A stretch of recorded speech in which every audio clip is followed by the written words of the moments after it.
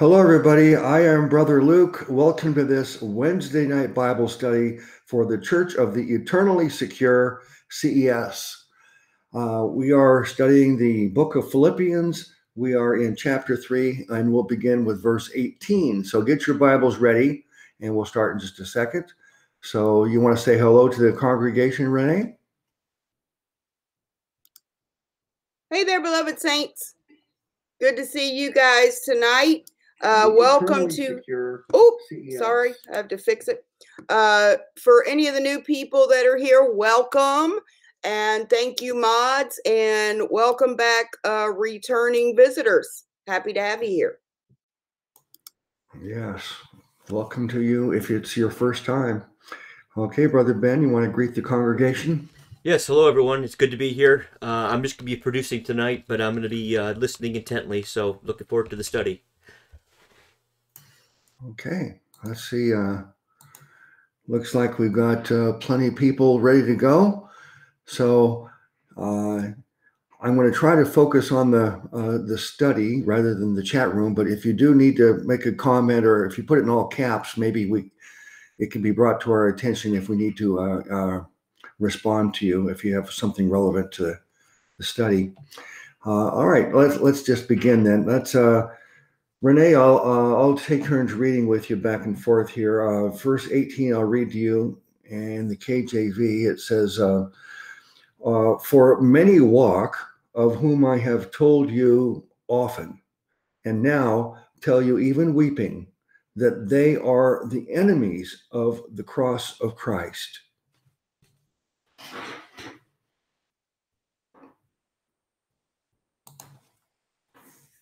Renee? I want to say here, a lot of people hear the word walk and they automatically think of works, right? But I believe that Paul is referring to his earlier about walking according to these things, right? So let's go forward. He said, I'm not perfect yet, but I strive. In addition, he said that he was of the stock of Israel. If they want to glory in their flesh, he could glory even more if he wanted to, but he counted all the things he'd gained through the law to be dung or worthless, whatever status, whatever he thought he might have. Though I might also have confidence in the flesh. If any other man think he has whereof he might trust in the flesh, I more. And so he says, but what things were gained to me, those I counted loss for Christ. And he says, I do count them but dung, that I may win Christ and be found in him, not having my own righteousness, which is of the law, but that which is through the faith of Christ, the righteousness which is of God by faith, that I may know him and the power of his resurrection and the fellowship of his sufferings, being made conformed into his death, if by any means I might attain unto the resurrection of the dead. And then he starts talking about, he's not being morbid, he's speaking about his actual death here, that he will not be perfect until he attains the actual resurrection, but he would like to attain unto it. He would like to walk in the power of the resurrection in his life now. But he says, and those guys, wherever you are, basically, mind this same thing, be followers together of me. So you should all have this same mind in you, that the law, you don't glory in your flesh, you don't have confidence in the flesh, you don't have confidence in you, in the law or circumcision or any such thing. But the power of our walk comes from resting in the righteousness of God in Christ, right? And so he says here, I have not obtained perfection, not as though I had already attained, either we're already perfect. And so he's saying, you guys, listen to me, think like I do, walk like I do, with this in mind. Now, so when we look at the context of this, this is not talking about walking as in keeping the strict law and living right. It's about walking with the mind of Christ, having the thought that we don't rely on our own righteousness, but we draw on the power of his resurrection by faith in Jesus. And so that will give us the strength to be perfected or matured in our walk. We'll never be perfect in this flesh. And so when Paul says, right before this verse, he says, brethren, be followers together of me, and mark them which walk so, as you have us for an example. So look at me and look at followers of me and followers of Christ and use them as your example. Those that have this mind, not the law mind.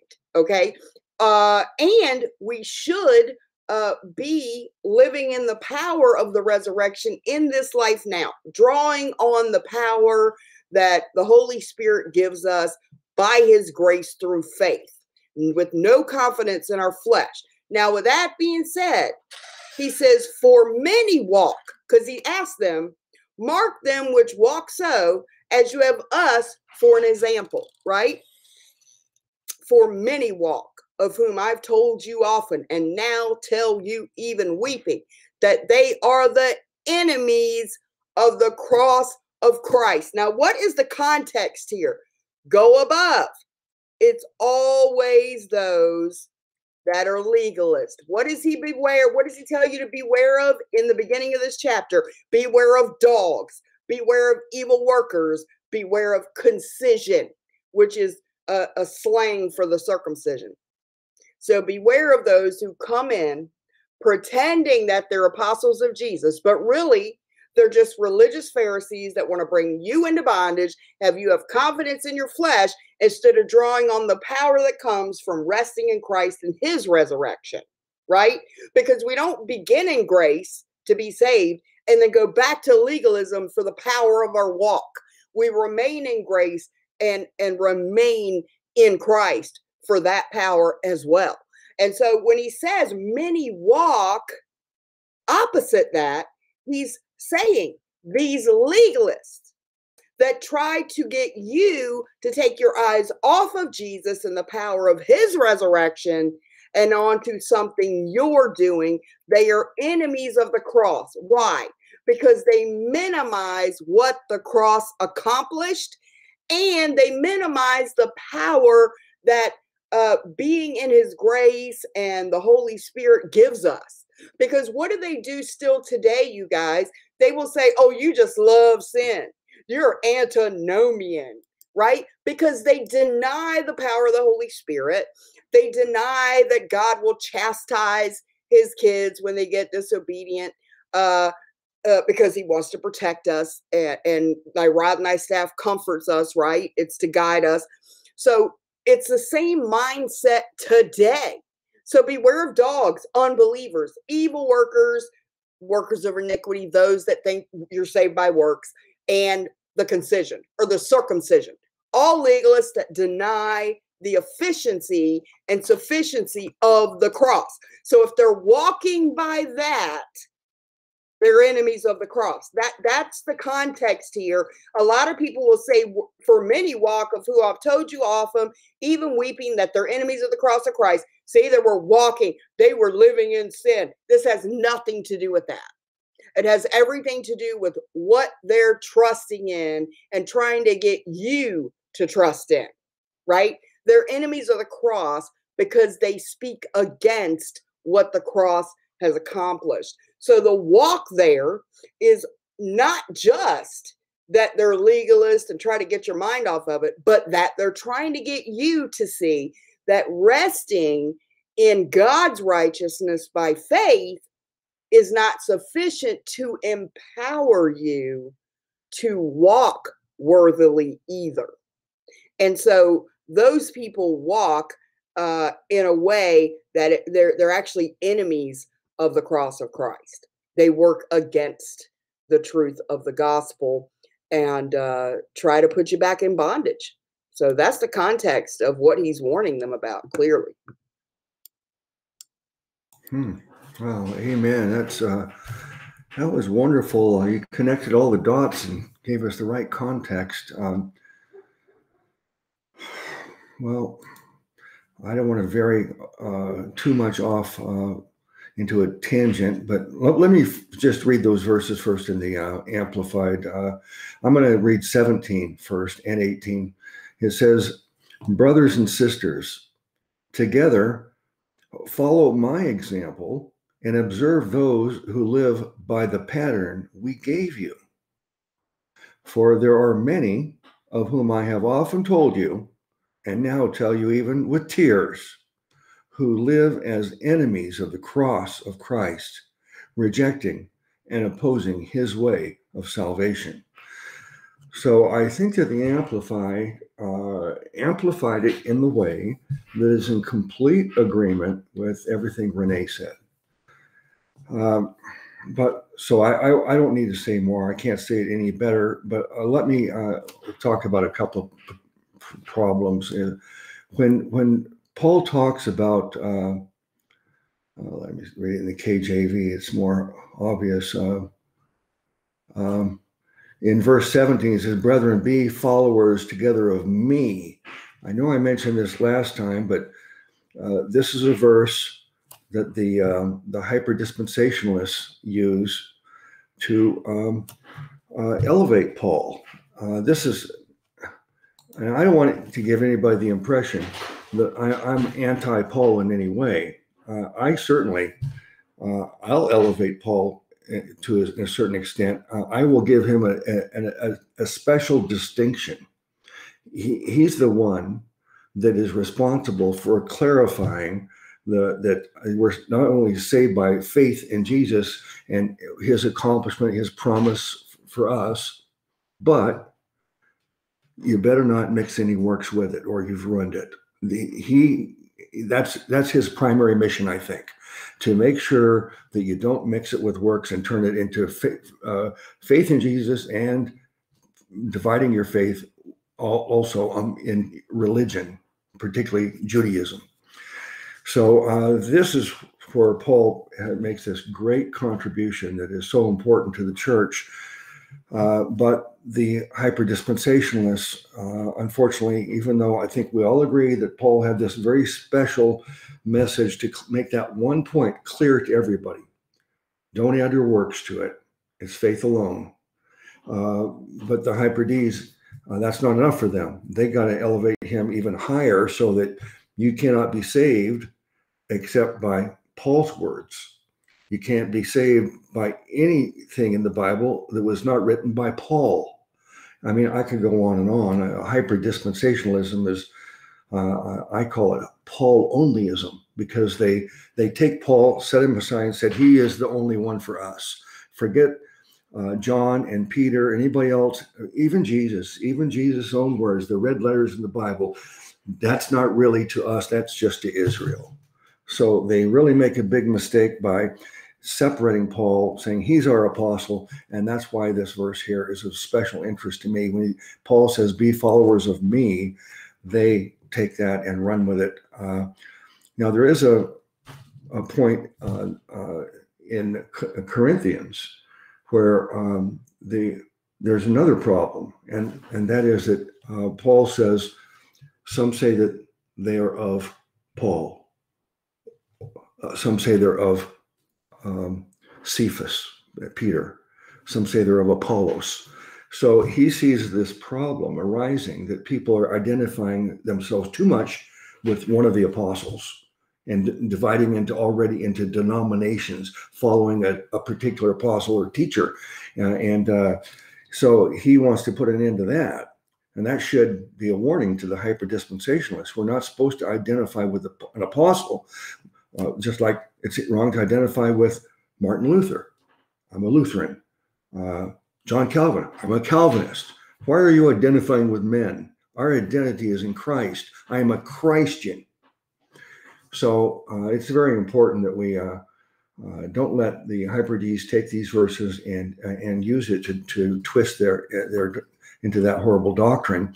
But as far as what the intended meaning of these verses are, Renee really got it right, and Amplified really got it right too. Okay, Renee, why don't you read the next verse for me? Alrighty. Whose end is destruction, whose God is their belly, and whose glory is in their shame, who mind earthly things.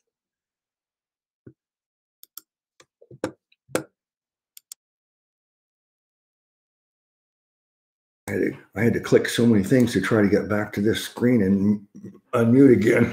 I think I'll just stop muting tonight here, so I can make it simple. Well, yeah, that's just a following up, further making the point that these people he's referring to that have this particular walk, it's not the walk of righteousness. It's not being, it's the walk of saying that the gospel Paul teaches is a false gospel. Paul's a false apostle. Those people who are teaching that and those people who are embracing that, that's who he's referring to. And he goes on to say, these people whose end is destruction. So let me read verse 19 in the Amplified and see if it helps at all. It says, whose fate is destruction. So fate is destruction, obviously, that if you have a false gospel, you're not saved. Unless you're like the Galatians, that you believe the gospel, and then the false teachers led you astray and you went into apostasy, and Paul has to try to get you back on track. But you were already, brethren, you already got the Holy Spirit. You were already regenerated according to everything we studied in Galatians. But Paul is saying with these people, no, their fate is destruction. They never did get saved. They were Jews who now they believe in Jesus, but they don't believe in Jesus for salvation. They believe it's Jesus and practicing Judaism that saves you. So they never got the gospel right. So their fate is destruction. Whose God is their belly, their worldly appetite, their sensuality, their vanity, and whose glory is in the shame, and who focus their mind on earthly and temporal things. So I would relate that more to their belly, and their desire is practicing their religion and showing basically it's being a Pharisee. Okay, Renee, let's hear your thoughts. I am very upset here because although I do believe there are places where it is horrible and upsets Paul that Christians are being carnal and living horribly sinful lives, like the Corinthians with fornication commonly reported and stuff. I do not believe this what this verse is talking about. And I don't know why the whole chapter is about how we have God's righteousness, beware of dogs and circumcision and all the legalists. And then all of a sudden they're going to go back to those that walk are actually those that sin a lot and give Jesus the bad name. Because here's an example. I looked it up to see if there were people that have a commentary that support what the most people think it means. And he does. And it's surprising to me. It says the enemy of the cross were the opposite of the legalists who celebrate their supposed liberty to indulge their flesh. And that as long as your soul was saved, it didn't matter what you did with your body. I don't see that anywhere in this chapter. I see him inspiring people to walk like a Christian should walk, but to draw that power from his resurrection, not legalism, right? So now the context could include that they're lascivious, but here's the thing. The word here, Luke, that comes to me is who mind earthly things. Okay? Those which are of the flesh mind the things of the flesh. Doesn't he say that in Romans? What's the context there? They focus on circumcision. They're focusing on hand washing, things done in the flesh. They don't eat this, don't eat that. Things of the flesh, right? Things of the flesh are not always things that we would consider sinful, fornication and that kind of thing, right? So sometimes things of the flesh, minding things of the flesh or minding earthly things It could be worrying about, like it talked about, the false humility, voluntary humility, worshiping of angels, circumcision.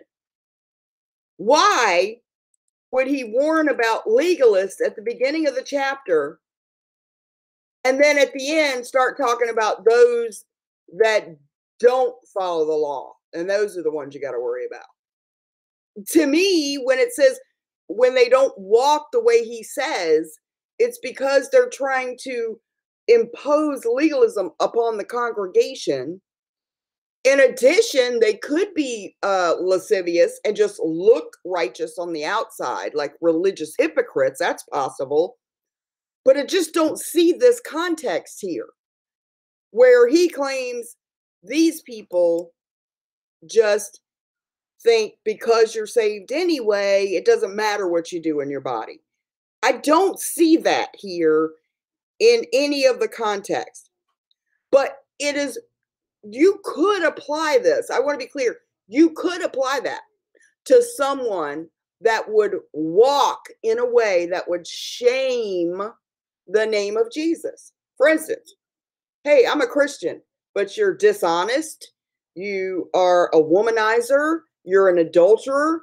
That would be an enemy of the cross in the sense that it is causing evil to be spoken of the church and is causing harm to come to the name of Jesus. So that would be an enemy of the cross.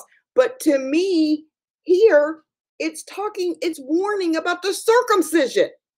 Why would we go from warning people about legalists to now warning people that there are those that claim to be Christian that just love to sin? I just don't see all of that here. I think it's just weird that we would change the entire context of the chapter and take this one verse and think it's saying that.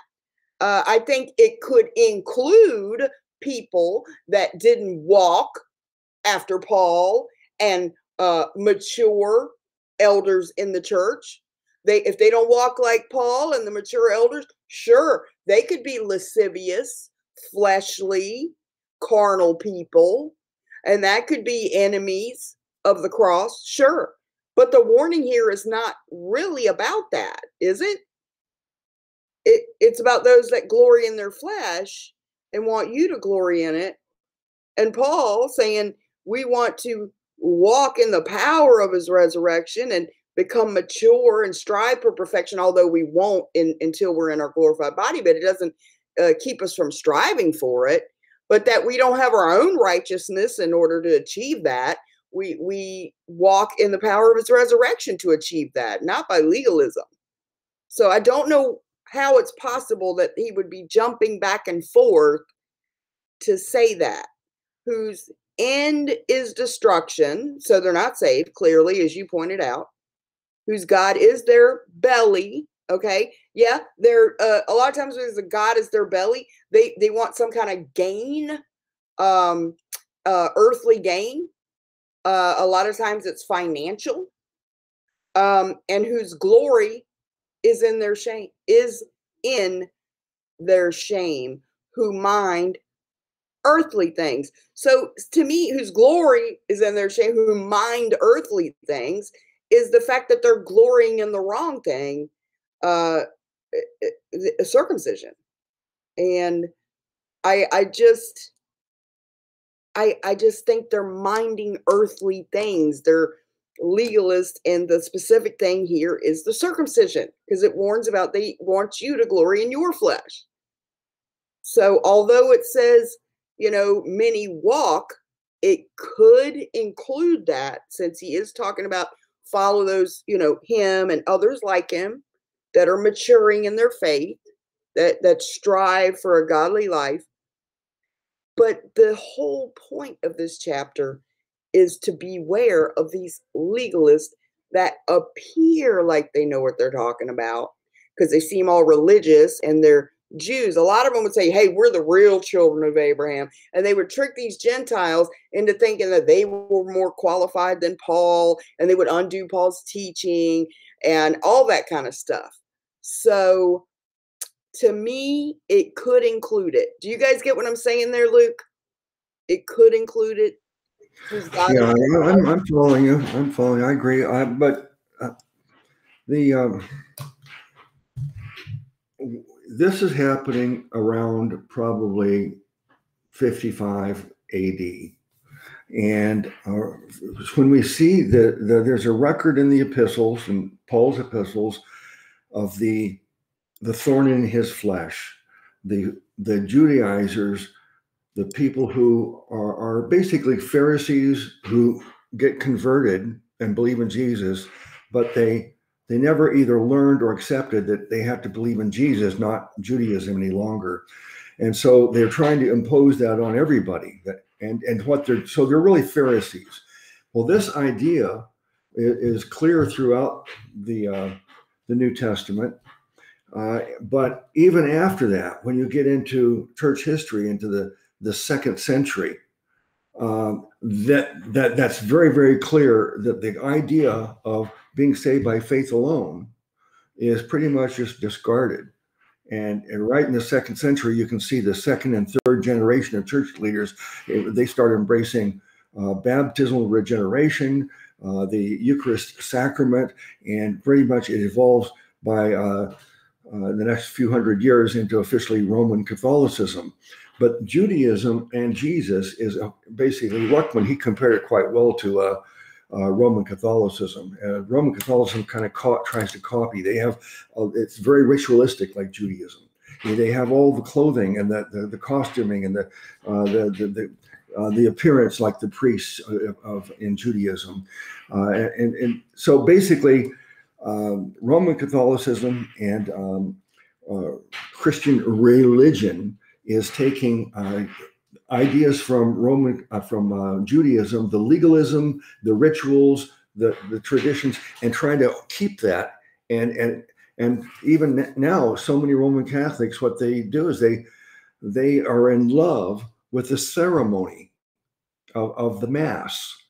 And if you look at the beautiful cathedral, all the gold and the stained glass windows and the incense, I mean, a person can get just totally overwhelmed by the beauty and the ritual of it is just very intoxicating to people. Even some people who want to leave, they believe correctly now, but they still want to stay because they don't want to give up that ritual. Well, that's what the church was in the beginning, and throughout all history to today, it's remained.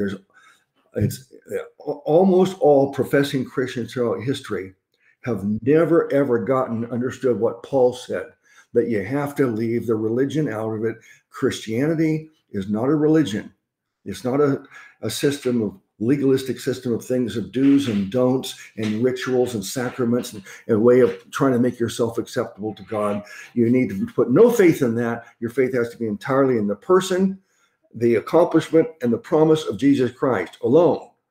But how many people back then, throughout history, and now believe as we do? This much of professing Christians, maybe 10% of professing Christians believe in grace alone, faith alone, Christ alone. So that's really what the people are talking about. And when it talks about the verse that you were focusing on, Renee, let me see, it says, whose glory is in their shame, who mind earthly things. What came to my mind was when Jesus talked to the Pharisees about your whitewashed tombs, but you're full of dead men's bones. The earthly things are the outward appearances. Oh, what a beautiful tomb it is. It's white and pure, a picture of purity and holiness. But inside, it's really shameful because it's just religious self-righteousness. So I agree with your point, but it's not new, Renee. It's been a problem from the beginning. It'll persist until the end of history. I want to answer Mike saying I'm confusing him because I'm going back and forth. Is it about sin or is it about legalism? Well, I think the context is clear. It's warning about these legalists, the circumcision, the dogs, the evil workers, right? and that we should begin as we intend to go on in the grace and the righteousness of God by faith. But I was pointing out that many people think this verse refers to sin, how a Christian is living, meaning earthly things. God is their belly, means they're really sinful, lascivious. I don't see that in the context. Whose God is their belly and mind earthly things. What I think of is, well, one, financial gain and power, just like the religious leaders of the day. They didn't want the temple to be over and Jesus to let people directly come to the throne of grace. They wanted to be the intercessor and control people. And the beginning of the chapter is warning people about these legalists, those that worry about circumcision. So earthly things, and Christine also pointed out God is their belly. I thought of the food laws too, Christine. I was like, they're so mindful of things of the earth, things of the flesh. And I think that's why Paul's reminding us about heavenly things here. So although I do believe you could use this verse to say, you know, those that claim to be church leaders that live as adulterers behind the scenes or have some big scandal and they end up being horrible sinners, like this thing with Ravi Zacharias, which strangely enough, he was a lordship teacher, not free grace. But we always find out these guys they're usually have some kind of sexual issue, right? So they harm the church. But, and I guess in a way they could be enemies of the cross of Christ because it brings damage to the church. To me, though, the context here is when they focused on earthly things like circumcision and things of the flesh, they are enemies of the cross in that they're denying what was accomplished by Christ. So the reason, I don't know why you'd be confused, Mike. I'm sorry you were, but I clearly said, here's what the commentary was saying. I don't know how they got that from this, because I see the warning against the circumcision, against the legalists, the dogs, the evil workers, unbelievers who are clearly lost. And he calls them the concision, which is a slang, a derogatory slang for mutilated or circumcised in this case. So what do the circumcision do? They enforce their legalism and mind earthly things, food laws, circumcision, baptisms, washing of hands, rituals, certain things like that.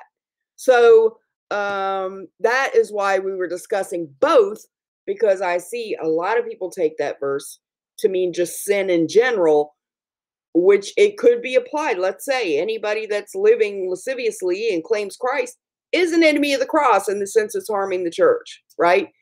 But legalists that come in and tell people not to trust in Christ or God's righteousness by faith in Jesus, but to trust their own righteousness of the law, is certainly an enemy of the cross.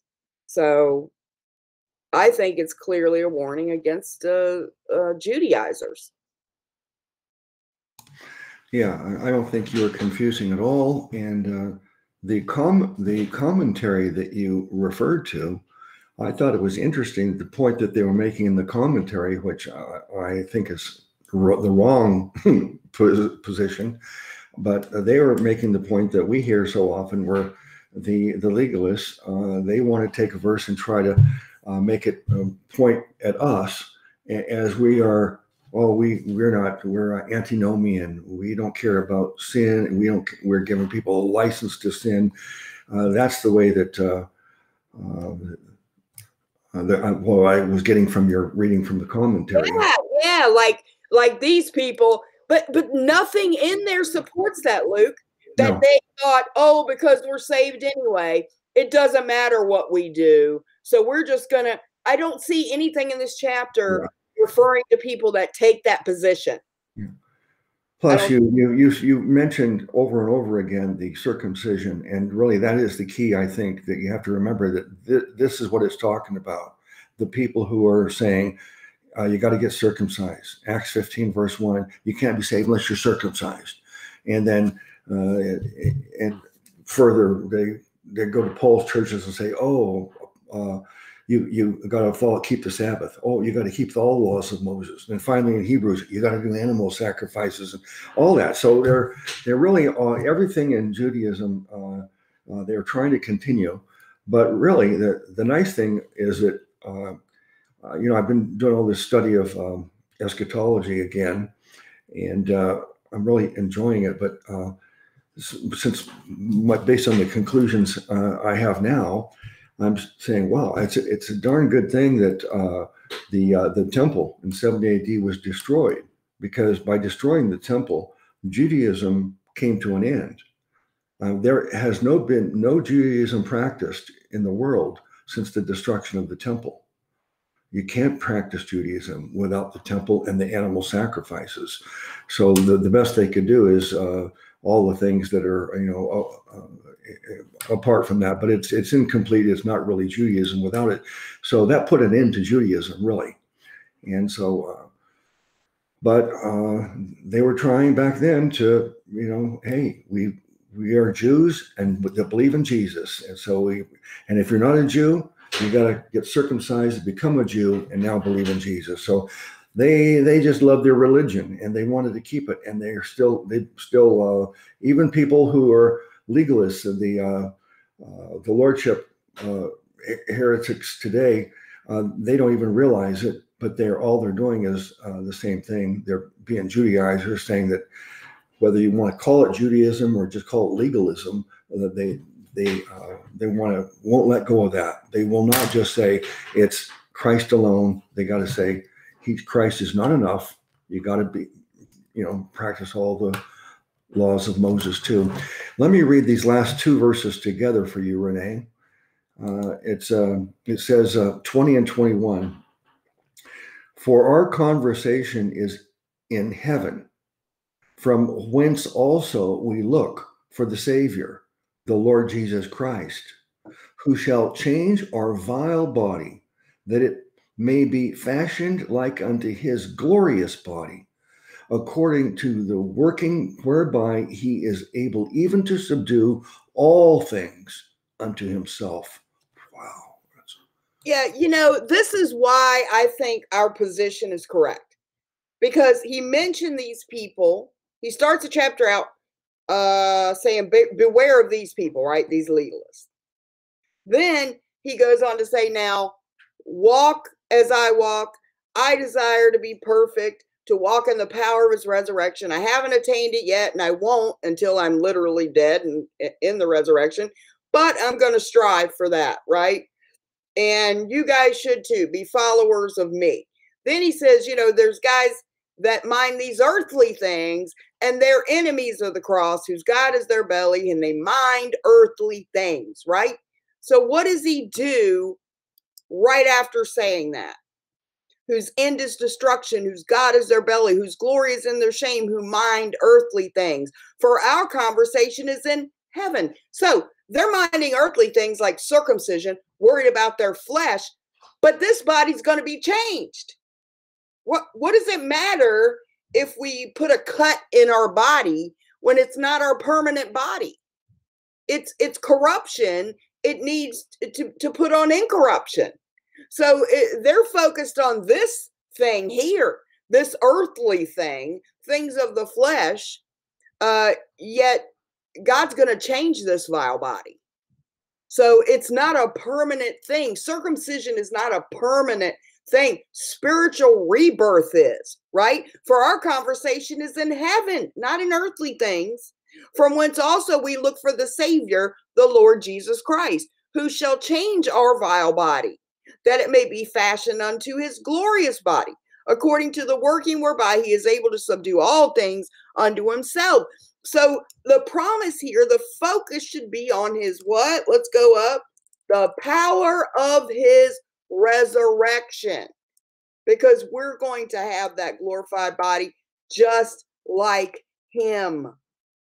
He'll change our vile body, that it may be fashioned unto his glorious body. So we go right back to why are we worried about earthly things like circumcision and focusing on earthly stuff when our conversation is in heaven. We're looking towards him, and he's going to change our vile body. It's going to be like unto his glorious body. So we're going to focus again on the power of his resurrection. So I think it just brings it all back around to being focused on what Jesus did and walking in God's righteousness by faith and not our own. Because again, people have pointed out, I think Victoria did, pointed out, the strength of sin is not grace.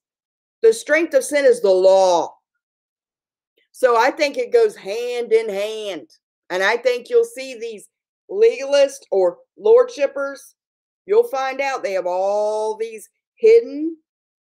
They look good for a while, but it comes out maybe after their death, but they did something, some lascivious life. They were dishonest. They stole money. They ripped people off. They were adulterers. They harassed women, whatever. It's usually strengthening the sin. The legalism strengthens the sin. So I think they do go hand in hand, actually. Yeah, well, you mentioned Ravi Zacharias, and we have, I think I forget what it's called, RZM, like Ravi Zacharias Ministry or something. It's one of the channels that we have listed. RZIM. Yeah, international ministry, so what it is. But we have 10 channels that we have listed as channels that we recommend that are, very good teaching that I think that would be very beneficial. I don't know. I haven't learned that much about it, but just a little bit I know now. I'm going to have to rethink that and consider that channel as recommending it, because what's coming out about Ravi Zacharias now. I need to work. He's still a good apologist. It helps a lot of atheists answers. Yeah, his apologist work is, there's nobody better. No. But I never really dawned on me before until you were talking about his lordship. I didn't know that, because I don't ever remember him even preaching the gospel, because he focused so much just on apologetics, answering people's objections to. Well, he's not against free grace or anything. I think he was saved. I clearly think the man was saved. I think he was a victim of hero worship. And because of his position, he was just like a celebrity. Nobody would question him. Yeah. And he felt that he couldn't come to anybody with it because of the burden of the ministry. He felt it would have harmed the ministry. So he got deeper and deeper into sin and covering it up. And it's hero worship. And I really think he didn't have anybody to go to. And I'm not making an excuse for him. I'm just telling him, I know how celebrities can get into these situations and they live double lives. They just live double lives. It doesn't mean he wasn't saved. I'm not here to judge my salvation, but you can see you just mentioned it, Brother Luke, great apologist. Really, really answer some great questions. So what happens is his behavior now has destroyed all that work. And so now somebody that may have looked up to him and believed what he was saying, now he's just another hypocrite. And it ends up damaging the cause for Christ. Mm-hmm.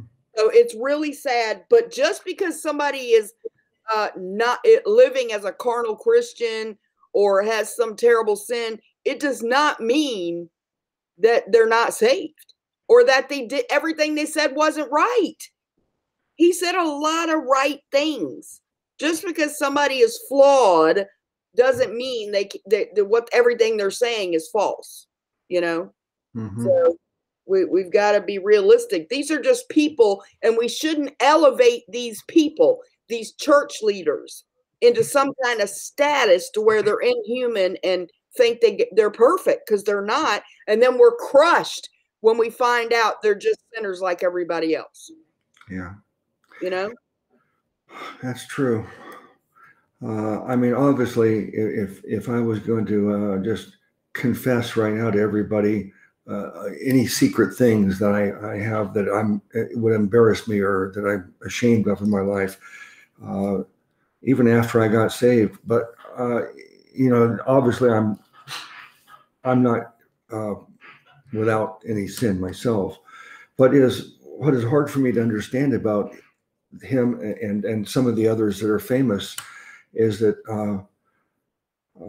I understand impulsive things because let's say that you have a reaction and it's I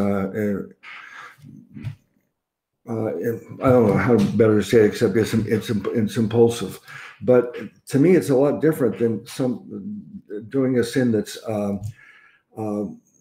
thought out, carefully planned and plotted. And then, I mean, in other words, someone said that in some adultery that while we couldn't help it, it just happened.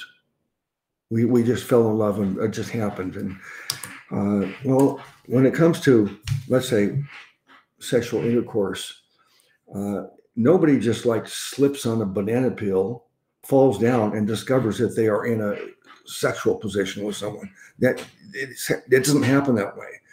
And there's a whole bunch of doors that have to be walked through, from a flirtatious moment, and then let's say a conversation that is continues the flirtation, and then plans, and then in other words, all these steps have to lead up to this, and so that's what is hard for me to understand with some of these famous people, because it's not like they just had an impulsive moment and just made a big mistake. These are carefully thought out, sometimes that are ongoing for years. And I don't know, maybe I just don't get it. All right, let me see. I've forgotten about the last two verses. I forgot how far we are on that. I read those two, didn't I, Renee? Yes. Yes. Okay. I don't remember your comment on it now. Were you talking about the last two verses? Yeah. I was saying, he's saying their focus is on earthly things, but our focus should be on heavenly things. Yes. Okay. I'll read it in the Amplified, but I really love this, the way it is in the KJV. It says, "For our conversation is in heaven." Well, we should be focused on heaven. I did this series, the playlist titled simply Heaven, and all we did in the study was take Randy Alcorn's book, which is a large book that's probably 400 pages, 500 pages long, and it's the most thorough book and study on the subject of heaven I've ever found. In fact, it's hard to find any books on heaven. Nobody talks about it or writes about it or preaches on it. But we went through that book. A group of us read it together and discussed it. And it's 50 hours long is the conversation discussing heaven. And one of the things that's said very early in the book is that there's a saying that most people are so heavenly minded, they're of no earthly good. I'm sure many people have heard that saying. They're all just thinking about heaven, and they're not busy doing anything in ministry to serve now. But really, the truth of the matter is, it's more likely the opposite, that a lot of people are very busy, in their ministry, and sometimes being legalistic and trying to be religious, and yet they don't think at all about what's promised and what's waiting for us. And very few people could even talk about heaven for more than 60 seconds. Think about it. Could you talk about heaven very long? What do you know about heaven? What could you tell people about heaven? Could you talk 10 minutes or an hour, 50 hours? There's really a lot more than you realize. And it's the most wonderful subject. I remember when we did that study, I remember I was so happy. It took us probably a month or more to complete that study together. And I was so happy. And this is what I'm thinking of here, is that for our conversation is in heaven. If you think about what is waiting for you, it's such a joyful thing. You'll always be in a joyful state of mind if you're thinking about, wow, this is what the Lord has promised me. And it's one verse that should give us the right perspective of it. Is it says that no eye has seen, no ear has heard, no mind has conceived or imagined the good things God has prepared for those who love Him. So the beauty and joy of heaven for us in eternity is beyond anything we could even imagine. From whence also we look for the Savior, the Lord Jesus Christ. So we have Jesus is called the Savior, and the Lord. The Lord, I imagine that's probably kurios, which means Lord in the sense of its deity. So He's our Savior, God, Jesus. And then verse 21, who shall change our vile body. Lord, oh boy, I can't wait. Oh man, I wish it was changed. I wish my body was changed now. I'm not feeling good. I've had all kinds of problems with health, and getting older and falling apart is not easy. I want that changed body. This who shall change our vile body? Yeah, I can identify it. I feel like my body is vile. It's getting old and falling apart, and it's inescapable. No matter what you do, you could study and try to do everything right to be healthy and live as long as you can, but you're only possibly postponing it and delaying it. Eventually, it's going to fall apart. But it says that it may be fashioned like unto His glorious body. So this is telling us that our resurrected bodies, that the Lord promises us a bodily resurrection that has eternal life. And it's going to be like Jesus's resurrected body. He is the prototype. I mean, I know many of you, probably most of you, know this, but we know that there's people who are new to either the faith, or maybe you're just checking out this channel, and you'd be surprised how many people they either think of themselves as Christians, like Roman Catholics. If you ask a Roman Catholic about the resurrection, they don't know what you're talking about. Every time I won't mention names, but I have family and friends that are Roman Catholics when I talk about a resurrection, they don't even know what I mean. They don't have any clue that at some point we're going to all get resurrected, and that we're going to have eternal glorified physical bodies living on the earth, not up in some other dimension or non-physical existence. They don't know that. So even though you may know it, but there's people who are not aware of that. And this is exciting to me, that we are promised a body that is like the Lord's resurrected body, that's perfect, will never get old, never get sick, never die. There'll be no more tears, nothing but joy. And it says, according to the working whereby He is able to even subdue all things unto Himself. Well, I don't know how to subdue all things unto Himself. Maybe you can tell me more about that, Renee. Our earthly bodies, so that they will be like His glorious resurrected body, it says in the Amplified. But that's exciting to me. I mean, especially, if you have, if you're sick, if you have any issues with your body, or you're getting old, this is a promise that should make you very, very happy. Yeah, I want to remind the viewers that you had a playlist over 100 hours long that's still up. And I also have a live stream on what heaven's like, about 2 hours. So you can go to both of our channels, and you want to know a little more about what the Bible says about heaven. He's got an extensive study on it. And we just have a conversation on it. But lots of information there, and it's just amazing to think about. But our minds can't even have any idea. We don't have anything to compare it to, And as far as He'll subdue all things to Himself, I think that is just talking about God's promises and God's power to give us these promises of a glorified body. And to me, this is just a comparison of how they mind earthly things and the things of their body, like circumcision. But Jesus, the promise is He's going to change this vile body. So you putting a mark or cutting your dead flesh, dead body, in the long run, it serves nothing, because our mind is on heavenly things, and he will change our vile body to be changed like under his glorious body. That's why it says, according to the working whereby he is able even to subdue all things unto himself. That's why it says, according to the working whereby. So I think it has to do with our resurrection and the promise, and why we can believe it will occur. So, I mean, that's what I think.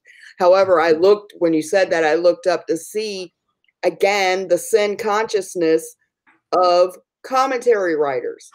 This guy goes to this, which I don't see it in scripture at all.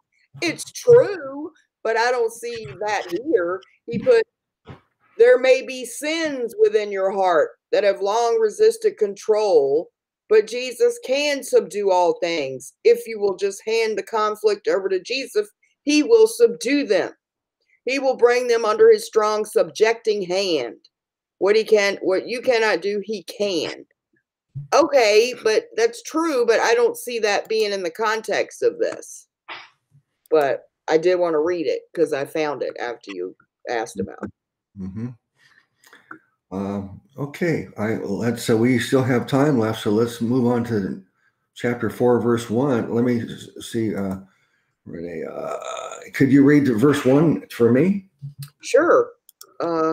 Me. Okay, as we like to remind all the time, a chapter division does not necessarily mean a new thought. It is often a continuation of the prior thought, and this is a perfect example. Therefore is the beginning of the first chapter. Therefore, meaning it's continuing the thought. Therefore, my brethren, dearly beloved and longed for, my joy and crown, so stand fast in the Lord, my dearly beloved. What a bunch of terms of endearment he uses there for them. Mm-hmm. Yeah. I imagine that whoever it was, I did look this up. It's easy to look up. You could just ask Google when and who divided the Bible into chapters. It happened about 1,000 years ago, and about 500 or 600 years ago is when they divided it into verses, numbered the verses, I should say. But whoever divided it into chapters, therefore, it seemed like an obvious place maybe to make a chapter division, because now he's moving on to, okay, now I'll start summing things up. I'm going to make a conclusion based upon what I said earlier. That's what therefore means, is that you have to keep in mind what has just been said. You have to keep the context. So he says, my brethren, obviously he's talking to believers. We know that. Dearly beloved and longed for. So that's a wonderful, affectionate way of addressing them. My joy and crown. So I think he's referring to the brethren as how he sees them as his joy. He's joyful about them, and he considers them his crown. In that, I don't remember if you get you have a crown as an evangelist, right, Renee? One of the 5 crowns is evangelism. Soul winning. Yeah, I think this is referenced like to the Olympians. They would get the little crown at the end when they won the race. Mm-hmm. Not a royalty crown, as it says. Yeah. Well, is the crown and the joy for evangelism? Yes. For soul winning. It's referring to the brethren, though. Yes, right? It is. It's referring to the Philippians. So steadfast in the Lord, my dearly beloved. So it's just a wonderful way. I wish if someone said that to me or about me, it surely would make me feel wonderful that anybody thought that way of me. So, okay, go ahead, Renee. I don't have any more to say on that. Yeah, the main thing is he really is letting him, showering them with, in terms of endearment for his love. Therefore, my brethren, dearly beloved and longed for.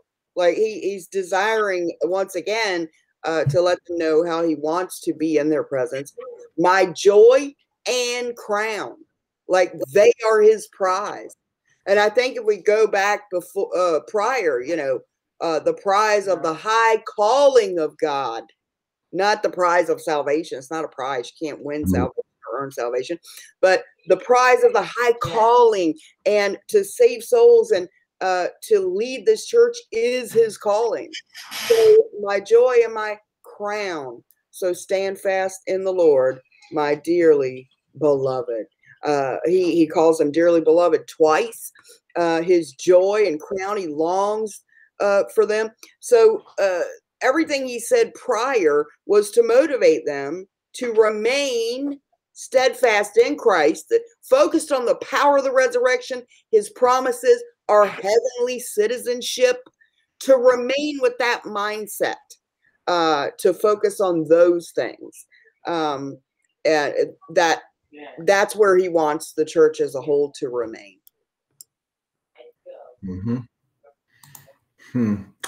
Okay, let's see, verse 2. Why don't you read 2 and 3 back to me, because there's not much really in 2.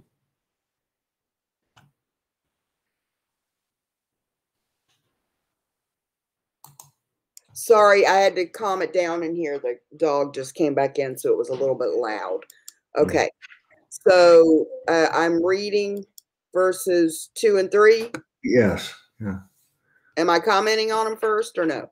No, read it to me. Okay. No, actually, let me see. I'm sorry. I read this to you, don't I? Because I'm Okay. sorry. I got confused. I'm going to read 2 and 3, and you comment. Okay. I beseech Euodius and beseech Syntychus. This is Syntyche. I don't know how to say that. That they be of the same mind in the Lord. And I entreat thee also, true yoke fellow, help those women which labored with me in the gospel, with Clement also, and with other my fellow laborers, whose names are in the book of life. Okay, so yoke fellow, that just means we're both under the yoke of service, right? These are 2 women. So he's asking that they be of the same mind in the Lord. Apparently, there's a disagreement. That's why he's beseeching them that they be of the same mind in the Lord. So these are 2 saved women, fellow workers, true yoke fellow. Help those women which labored with me in the gospel. Hard to do when you got to be silent, by the way.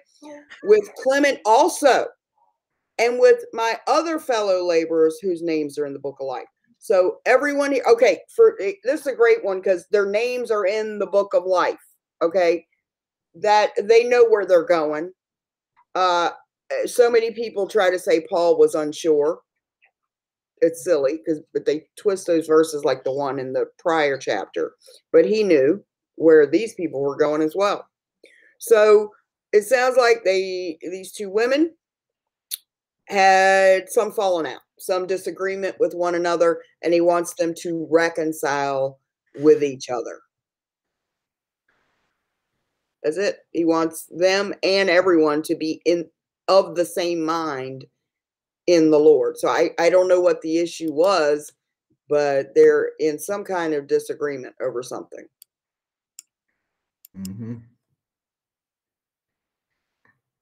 Yeah. Okay. Well, first of all, it's clear that he's somehow now I think the letter was broadly to the church, but now he's zeroing in on a couple of individuals. Obviously, someone made him aware of a problem in the church. And so people send him letters, or they travel and they tell him what's happening in the church. And now that he's become aware, he's saying in the end, just making a note. He's not making a big deal of it, but he's just going to make sure he includes that as he's closing here, that, hey, come on, guys, work together. And indeed, I'm going to read in the Amplified. I urge Euodia and urge Syntyche to agree and to work in harmony in the Lord. Indeed, I ask you too, my true companion, to help these women. However, Renee, I don't know who this is addressed to, this true companion. I went back while you were talking. I looked at the first chapter thinking, did he address this letter to an individual? And I forgot. Who is this true companion that he's referring to in verse 3? To help these women to keep on cooperating, for they have shared my struggle in the cause of the gospel, together with Clement and the rest of my fellow workers whose names are in the book of life. It's just not clear, specified that I can see who this other person is in verse 3 he's referring to. Do you have any idea? Maybe Timothy that was coming to them soon. Remember, was it Timothy or Titus that was coming there? Yeah. He mentions them earlier in the letter and then he had also was going to send back the other guy that was sick nigh unto death. What was his name? It might have been him. Yeah. I'm not sure. Mm-hmm. Okay. All right. Let me, verse 4 and 5. Go ahead and read 4 and 5, and I'll try to comment on that. Okay. Yeah, it's hard when we don't have actually what happened. We have to kind of surmise the situation. Oh, maybe there's a footnote. Let me look just to see. Maybe there's a footnote that explains it. Verse 3 and 4 here. Okay, here it says 4 and 5, right? It says Euodia and Syntyche, two otherwise unknown women in the Philippian congregation, on the advice to them. On yokemate in verse 3, it says, or comrade, although the Greek syzygus could also be a proper name. Eusebius. Yeah. So maybe the footnote thinks that this that one we don't know who it was. It's referring to syzygus. Clement, otherwise unknown, although later writers sought to identify him with Clement, Bishop of Rome. Eusebius said that in his book, Ecclesiastical History. Yeah, but Clement was a popular name. They don't know if it was the same Clement. Yeah. In Philippi. Yeah, that doesn't make sense, does it? Yeah. Yeah. I looked that up. That up, and it says, although people try to say this is Clement of the popular Clement, Clement's a popular name. And since they're in Philippi, I don't think it's the same Clement. Mm-hmm. Okay. Well, let's go ahead and read verse 4 and 5, and I'll try to explain it. All right. Let's see. Rejoice in the Lord always. And again, I say rejoice. Let your moderation be known unto all men. The Lord is at hand. The Lord is at hand. Well, obviously, I keep on reminding everybody that I've been doing a lot more studying on Revelation and eschatology again. And when I see things like the Lord is at hand, or something's at hand, or things are about to happen, and I think that a lot of these things are referencing the idea that they're expecting the Lord very soon. They expect a lot of these prophecies and stuff to happen right away. And so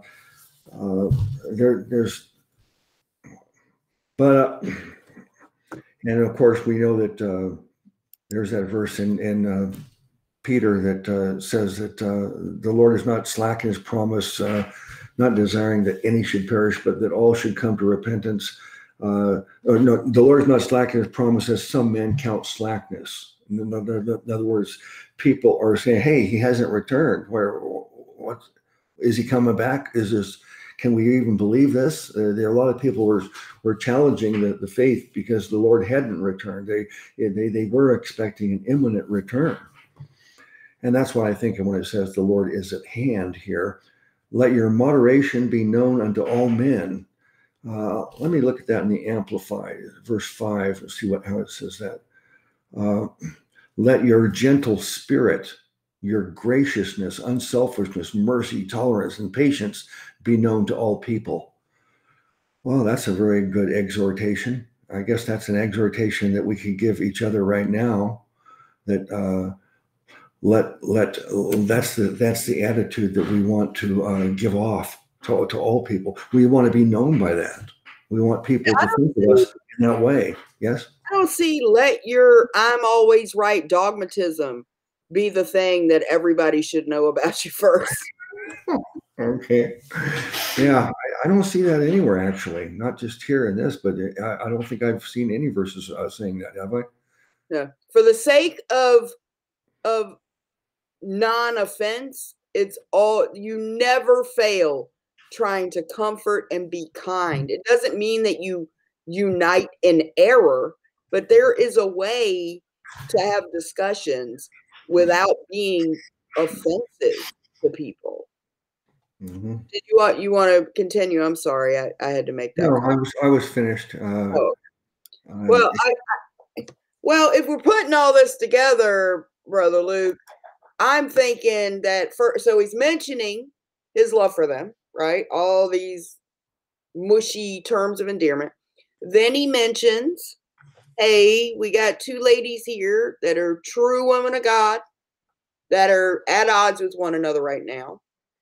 And then he asked the rest of the church and some specific leaders here to help them come to like mind again, reconcile them. And I think he's saying, in spite of this, rejoice in the Lord. And again, I say rejoice. We can all rejoice. We can always find a reason to be in joy because God's promises are so secure. Let your moderation be known to all men. The Lord is at hand. So yeah, keep your mind up above. If you're focusing on him and you're in joy with his promises, it's a lot easier to reconcile with one another and to come together in unity. I think that's what he's talking about.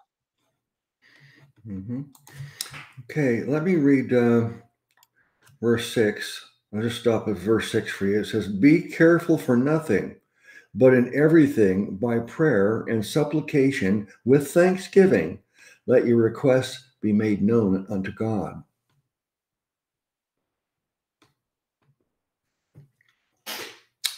Renee? Well, be careful for not. I think that means don't worry. Don't worry about anything. Let me see. Be careful for nothing, but in everything by prayer and supplication with thanksgiving, let your requests be made known to God.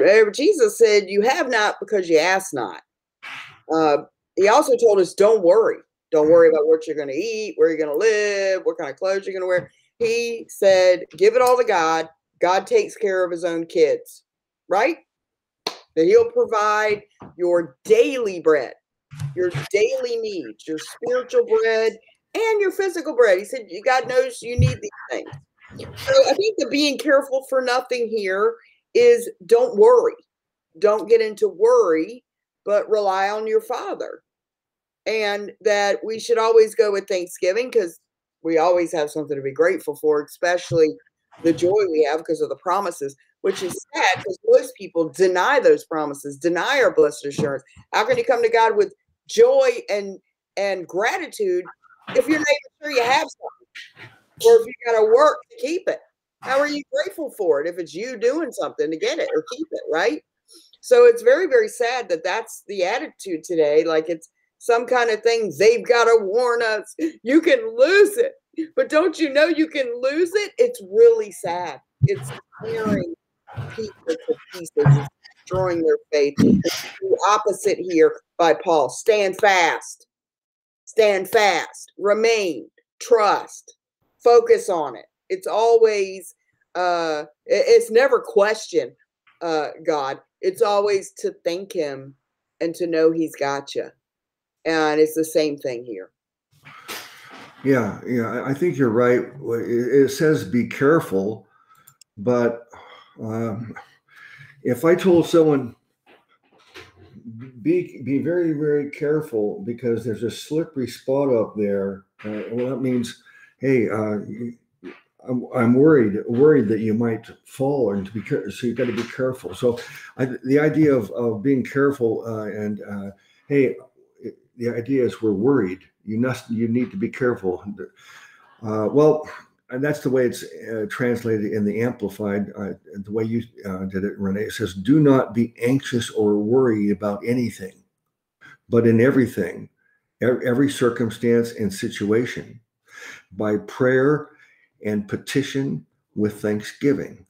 Continue to make your specific requests known to God. So I don't know about you, Renee, and everybody else, but this has always been a hard thing for me to do, is to not worry. I remember Brother Cripps. He did a teaching once on. I think he called it the folds of faith. But he said that it was very hard for him to have faith that the Lord would provide everything and for him. Having faith that the Lord will give him eternal life, okay, that's fine. I believe that, and I don't have any doubt that's settled. Okay, I'm confident of that.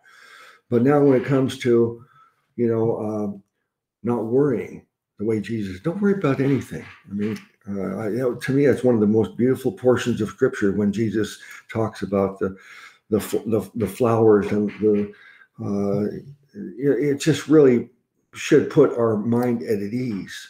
But it's never really gotten rid of my worries. My worry is not really about myself at all. My worry is always about my family and loved ones. I'm always worrying about them. I'm always worried something they get sick, or there's going to be an accident, or something's going to happen, and that worry is the opposite of faith. If you have faith, you're not worrying. If you're worrying, you don't have faith. So I don't know. I don't know what I can do. I guess I could pray that I not to worry, but I don't know if anybody else struggles with it or not. But that's what this is telling us here in these verses. Don't worry, Brother Luke. Yeah. Ben wrote something good in the chat room. The true companion is actually the whole Philippian church. He's speaking to them as a single unit.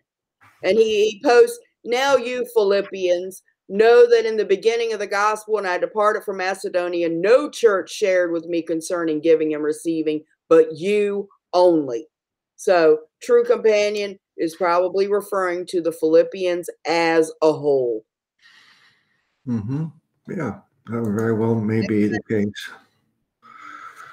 Let me see. Okay, it's getting close to finish time now. So let me see. What was the last verse we did?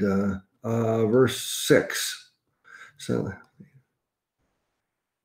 So we got 7 through 23. Well, I guess we can take our time with the remaining verses next time. We'll be finished up with Philippians. This is the last chapter, isn't it? Yeah, so we go to Colossians next. Okay, Renee, let's give our closing remarks, your summary thoughts on the talk tonight. Yeah, well, although we didn't get a ton of verses, I'm glad we went over what we did, because it is a perfect example. Like when we went through the commentary, yes, these verses could mean that in the correct context. But with the context we see, they're just putting their own ideas of what an enemy of the cross would look like. They're assuming an enemy of the cross is somebody who lives licentiously and lives a bad Christian life and gives the church a bad name. Well, that's true, but the warning here is about the circumcision, legalists, and how we don't have our own righteousness, which is of the law, and we don't mind things of the flesh like circumcision, but mind heavenly things. So to go from that to that makes no sense at all. So I'm glad we actually saw how common this is. And I'm surprised, because this one commentary is the one I've been pulling up sometimes. Whenever we ask a question, I'll go, I don't know. Let me go look. And they do it too. It's why I try not to read them first. Try not to read them first, because they tend to put ideas in, and then you're blind to what the context actually says. So I'm glad we went over that, because I think it's important to remain in the thought that was meant when the letter was written. So although Paul does talk about walking in the power of the resurrection, I think that's the point. It's the power of the resurrection, not the power of the law that we walk by, that gives us maturity. And the constant reminders that things went on back then. We all go back, oh, I wish I'd lived during that. Oh my gosh, people think that the church didn't have problems, that everybody sang kumbaya and there was all kinds of carnality and arguments and false teachings and Gnosticism and everything else that had to be knocked down constantly. So there were plenty of problems, even in the time of the apostles, and all the apostles warned, hey, once I'm gone, grievous wolves are going to come in, not sparing the flock, going to give into all. Look at what the Catholic Church, how far they've gone from the truth. And it's true. All these denominations, they've all gone away from the simplicity in Christ. So few, and so it's interesting to go back and see the little problems that were going on and risen up in the church. Is fascinating. It's nothing changes. I mean, it really is the same issues that we had, and I really enjoyed it. I missed Ben, but I was glad to see his comment there. That makes complete sense. True companion, the church as a whole. Very, very, and it makes sense too, because he points out some certain people, but then asked everybody to help everybody come to a like mind. So that certainly makes sense.